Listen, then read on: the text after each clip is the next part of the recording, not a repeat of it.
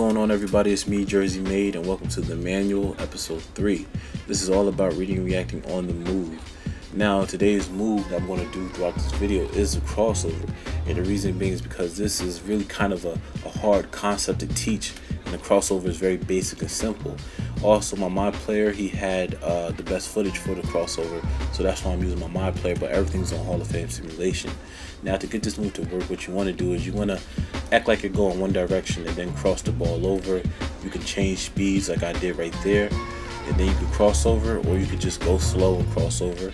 Also, if you just catch the defender out of position, you know, even if he's not fully in front of you, you can cross over, and then if he comes back like right here, you can cross him over again and really make him open up his defensive stance and get right past him. So again, the crossover is very basic and simple in itself, but really I just want you guys to really study this video and really get used to really reading and reacting on the move, and just paying attention to your defender's movements while you're dribbling up court on a fast break and so on.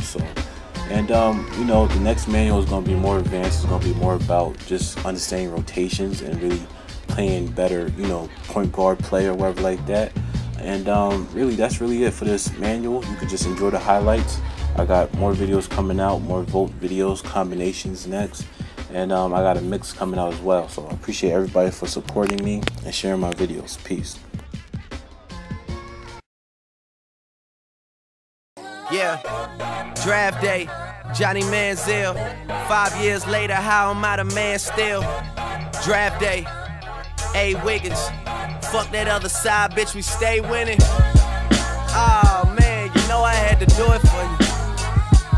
You know I had to do it for you.